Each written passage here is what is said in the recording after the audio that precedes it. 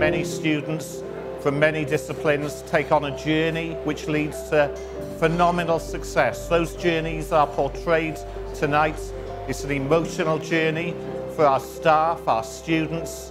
We're able to show those journeys. We meet the parents, we meet the employers, and tonight sets the scene to show that the college is taking steps to advance the fortunes of so many learners from not just North Somerset, but the whole of the west of England and beyond. The best thing about staying at Weston College is the fantastic facilities they have, all the opportunities they create for you, and the overall support that they can provide for you to help you progress to your future.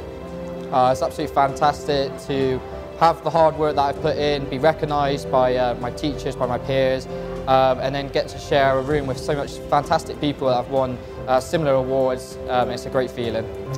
The best thing about studying at Weston College, I would say, is definitely the teaching staff. My message to my tutor and the whole college would really be thank you for the teaching and the skills that they've given me.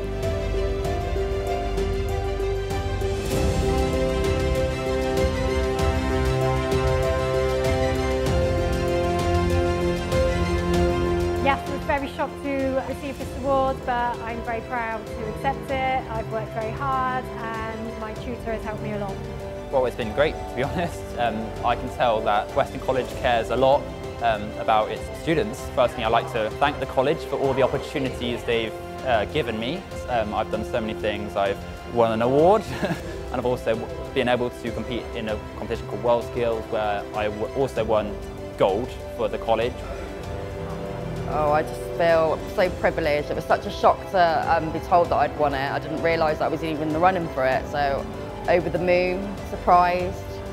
Think about the college's support and everything that they offered. I don't think I would have succeeded. I didn't have any doubt, I didn't have any confidence, I didn't think I could achieve. I was 30 years old, 4 kids, no GCSEs, so doing this course and nights like tonight just show me that it's never too late.